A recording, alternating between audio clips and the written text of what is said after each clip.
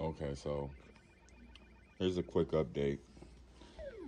I did return my first class of 81 cabinet due to the issues I was having. And I returned it and I got $100 back because they was having them on sale. So they just made up the difference, so that was pretty good. As you can tell, the marquee on this cabinet is way better than that first cabinet I had, and there's no bleeding out. So I don't know what the fuck Arcade1Up was doing when it looks like they went with a cheaper vendor when they made this, because this looked like something that's printed off a piece of paper.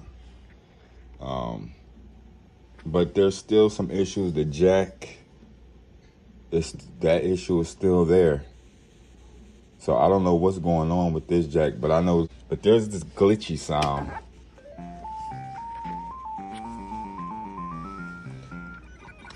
And it looks like it slows up the gameplay. Hear that?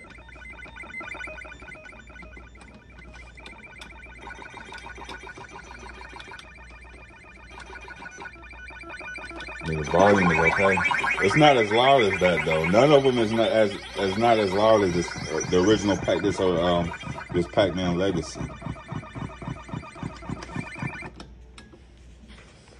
So I don't know. I'm gonna probably run the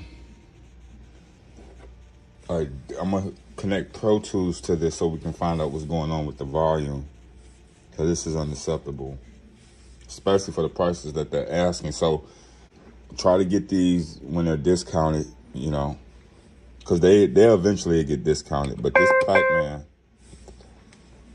it's not as loud. It's not as loud.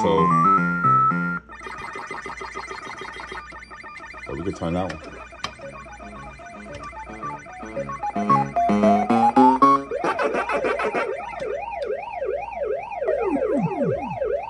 That one is louder. This one is all the way up.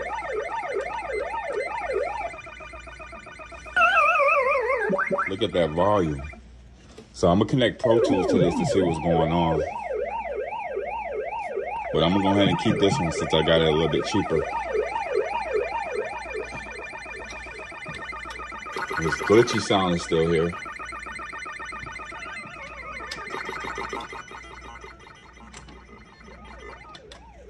So, but that's it. So far my arcade is getting a little big, but as you can tell, this one is way louder. So I don't know what they did. The only thing I can think of is the headphone jack. See how loud that is?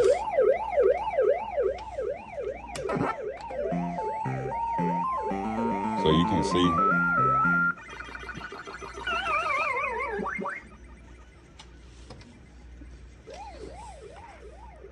So yeah, like, share, and subscribe. More videos on the way.